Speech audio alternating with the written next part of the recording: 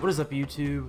Today I'm going to show you a cool little tool called the width tool, which can be found over here. And it's one of those tools that you don't necessarily know exists until you either need it or you stumble upon it. And for my case, I was kind of looking up how to do something kind of like this, you know, the little curly cues, swirlies, the fancy decoration, whatever you want to call it. Sometimes they kind of look like squirts. Squirt's a weird word, so I'll probably just call them curlies or swirlies. So let's get started. I'll probably just do black on white, and I probably won't go into any of the other decoration. I'll probably just show you strictly how to make this, and then you can use your imagination and go from there.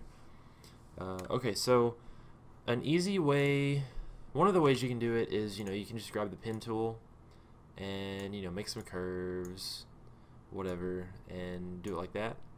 And I'm going to get rid of the fill color. I'll probably turn the stroke weight up,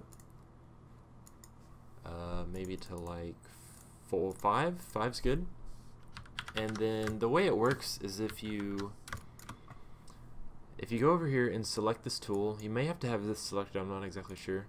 If you select this, you'll see that you have a little squiggly line underneath the arrow, and you can kind of see the little white ball that's going across the line. And you know, if you click anywhere and drag out, it'll make it wider, and so like that's pretty cool. And then, you know, once you have it made, you can drag it back in or drag it even farther out. But you gotta watch out, because if you do it too far out, it might start making weird shapes like this. But yeah, so that's pretty neat.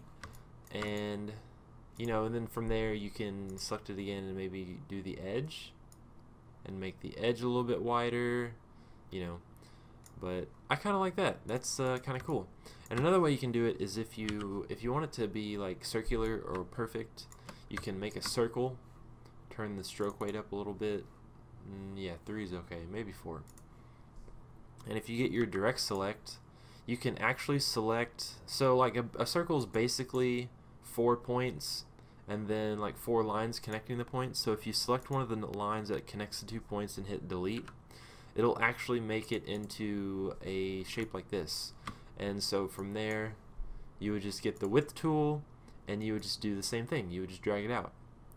And so there you go. Now you have this cool like gradated width swirl, and you can add it to, you know, like another line. You can put a line on here and, you know, change the width. And I'm pretty sure if you select these 2 points and go to object path join, yeah, it all makes it the same line. But then that messed up the thing, so you can just go back over here and do it again, and you can see that it's kind of adding in down here too, which is fine.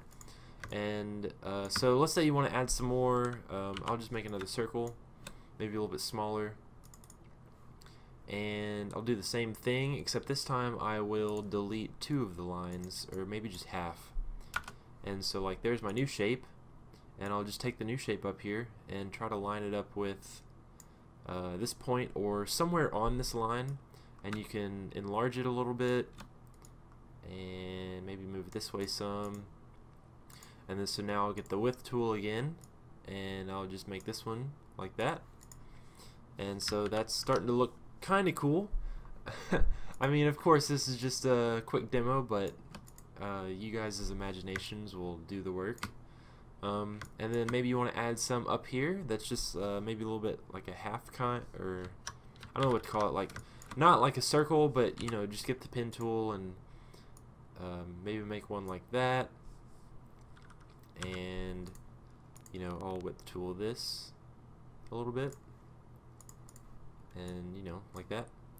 And so yeah, you'd add a couple one of those, maybe one going this way, maybe another one going that way, and eventually, just messing with it over and over, you'll be able to make like, see, all this is a line. This is basically a line underlining the word, and then this is basically like a half one maybe, and then a 3/4 circle, you know, like I took out a quarter of it, and then like another circle wrapping around, and then like another one, and then like 3 little things.